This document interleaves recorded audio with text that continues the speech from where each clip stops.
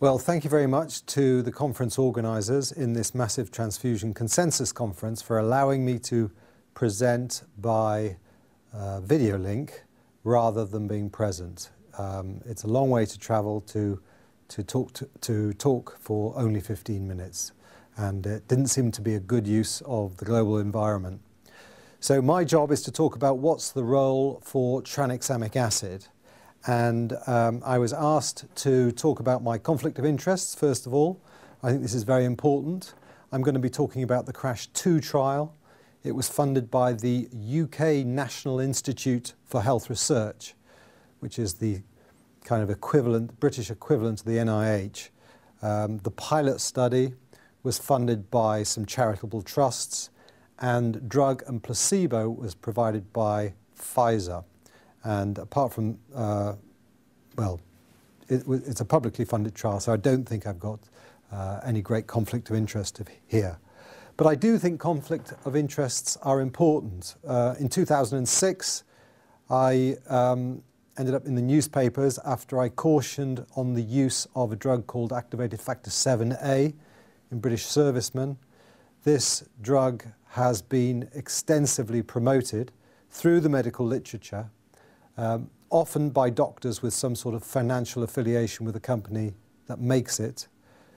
The current evidence from randomized controlled trials is that it has no mortality benefit, but probably increases the risk of arterial thrombotic events. So we're using a very expensive drug without any evidence of benefit in the presence of clear harms. And that's only possible because doctors have lost sight of the patient interest. And they've lost sight of the patient interest because their snouts are in the trough of industry funding. And I think it's a sad thing for doctors and for research in general. So conflict of interests are important. Now, massive transfusion is the title of today's conference, but I've never found it a very useful concept for many reasons. First, you're defining a group of people by the therapy they've received and not their characteristics. Well, that's not very useful. It's unclear even whether the therapy itself is effective. Actually, it sounds surprising, but we don't know what the patient benefits are from giving large volumes of blood or other blood products.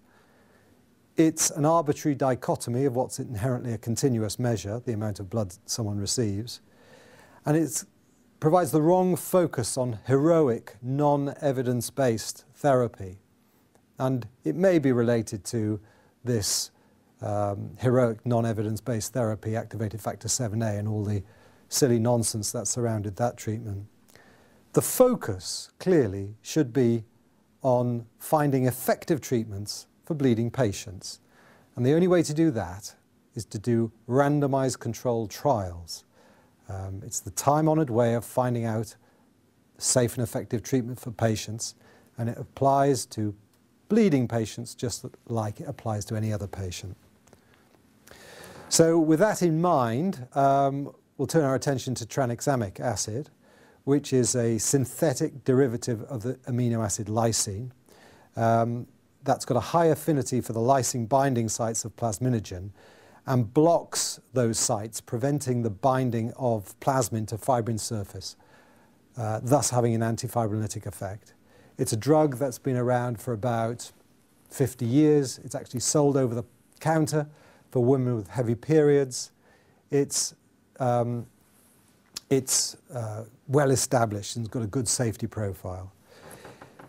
The reason we started looking at it in trauma patients is that there was very clear evidence that it was safe and effective in elective surgery.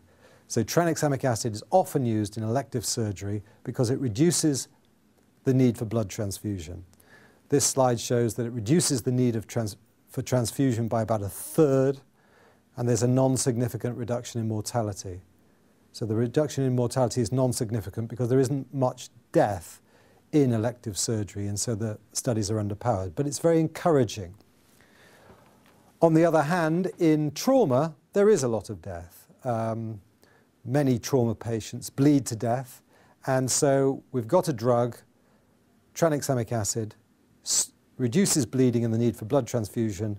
It seemed a reasonable proposition to see if it reduces hemorrhage mortality in trauma patients. And so this is what we did.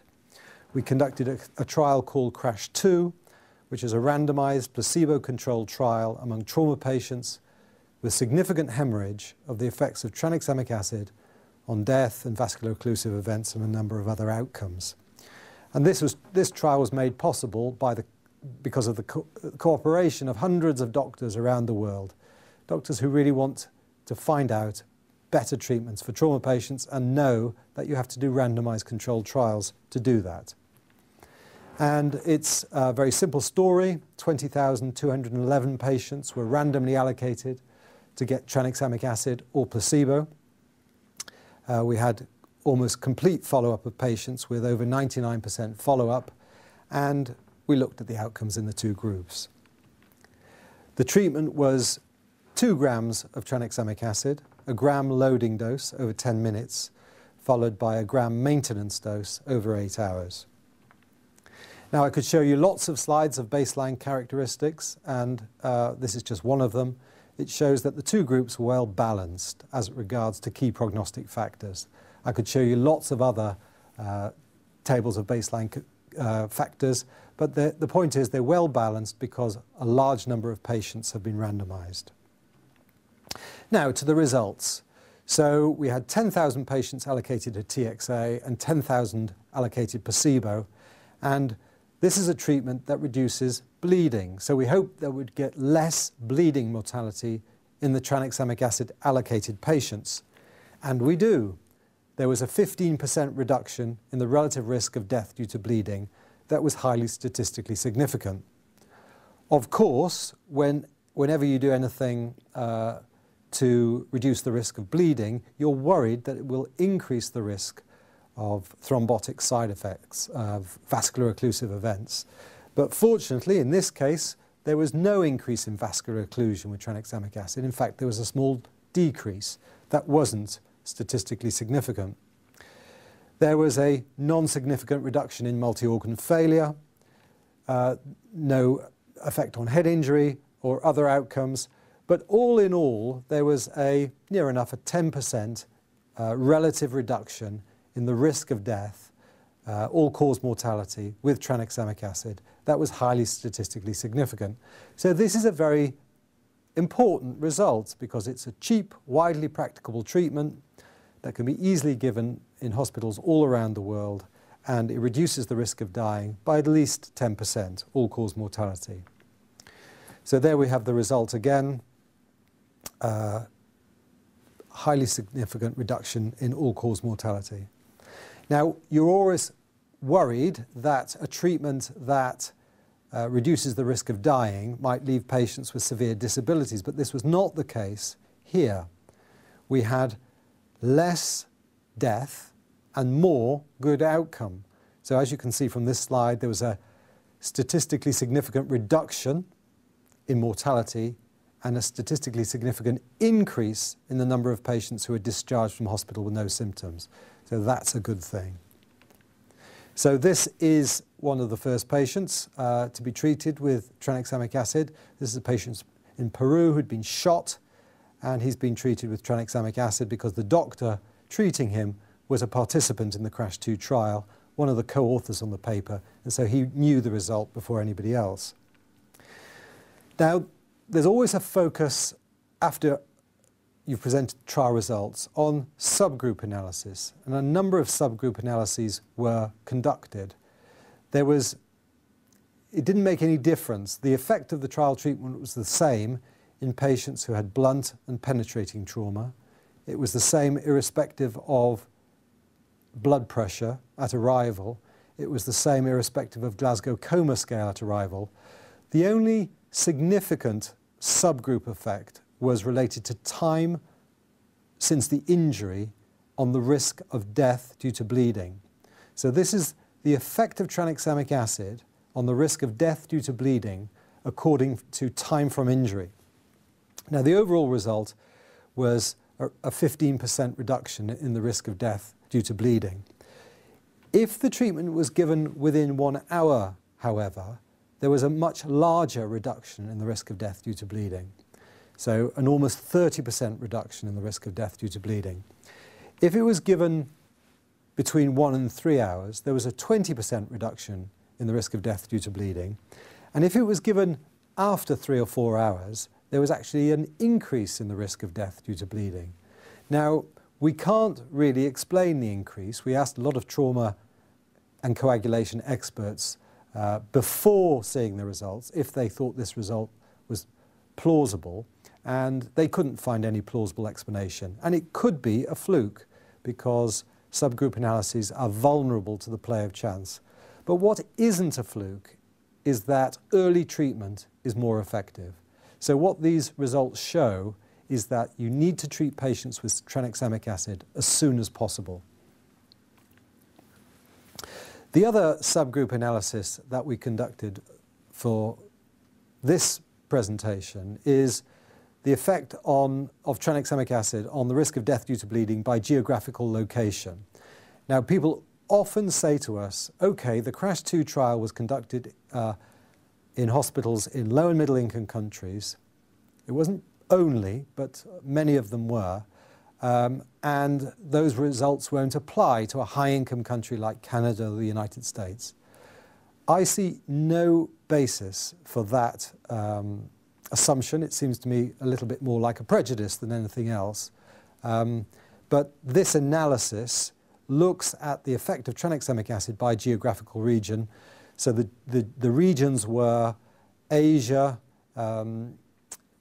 Latin America, Africa, Europe and North America, and there's no significant difference in the effect of the treatment according to region.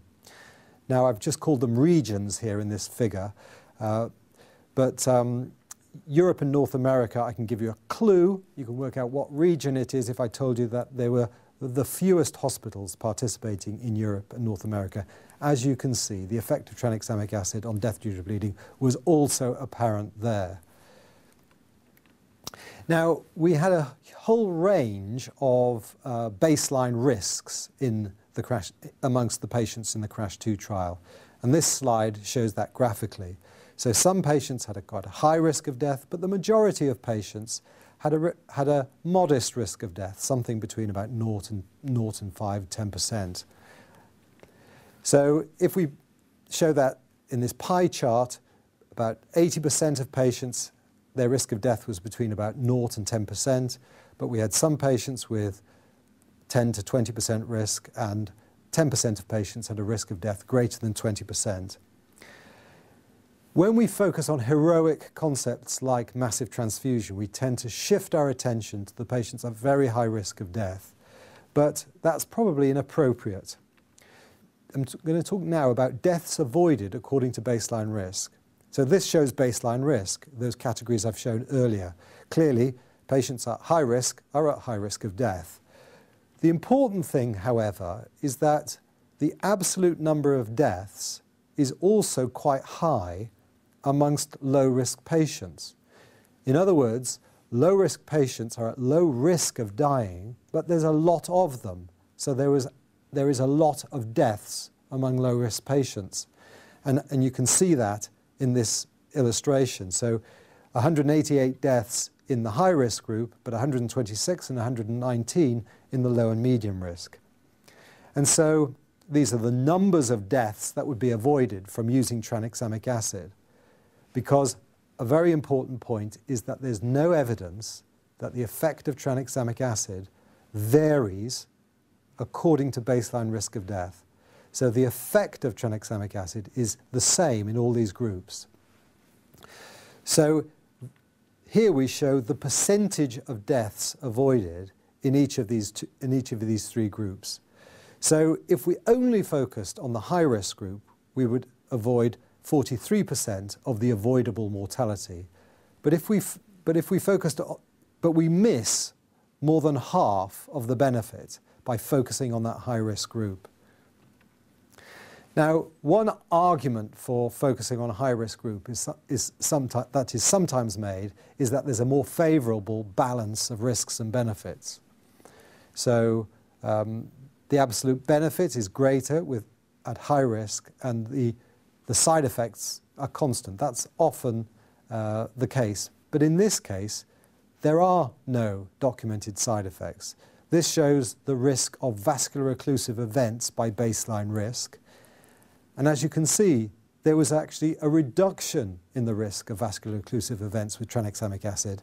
And that reduction seemed to apply to patients with low, middle, and high risk of death. So there's no rational reason for restricting this treatment to patients who are at very high risk of death. Now let's, for the sake of argument, look at this issue of massive transfusion. Now, we try to use a criteria of massive transfusion. In this case, people who had more than 4 units of blood and who had a systolic blood pressure less than 90. Strictly speaking, this is not a valid analysis because how much blood someone received is a factor that comes after randomization. So you shouldn't do subgroup analysis on post-randomization factors. So bear that in mind. But it's illustrative for this conference that first, patients with massive transfusion are a small minority, 5% of the patients. Most patients did not have massive transfusion. Second, that the effect of tranexamic acid is the same in those who have massive transfusion and who don't have massive transfusion. But the important point is, here again we have massive transfusion patients are at high risk of dying, not massive transfusion patients are at lower risk of dying. But the important point is here, most deaths are in patients who do not have massive transfusion. So if we only focused on patients who had massive transfusion, we would only avoid about 16% of the total deaths we could avoid from using tranexamic acid. So in summary, tranexamic acid safely reduces mortality in bleeding trauma patients. It should be given early, as soon as possible, ideally within 3 hours of injury. It's probably not particularly effective, possibly even harmful when given after that period. It should be given to all patients with significant bleeding. This focus on massive transfusion is inappropriate. We should prevent patients needing massive transfusion by treating bleeding trauma patients early with tranexamic acid. I think this is a serious concern at the moment because tranexamic acid is being included in so-called massive transfusion protocols, whereas it should be included in trauma protocols. And one of the last questions that I was asked to address is what should be the goal of therapy? And that's an easy one. The goal of therapy is to make patients better. And so we need randomized controlled trials that have patient-relevant endpoints as the outcome. And we should not base patient treatment decisions on consensus among people who know something about theory. It might be a good basis for doing a trial, but it's a very poor basis for treating patients. What we need is randomized controlled trials. The CRASH-2 trial has shown that these trials are possible. Thank you very much.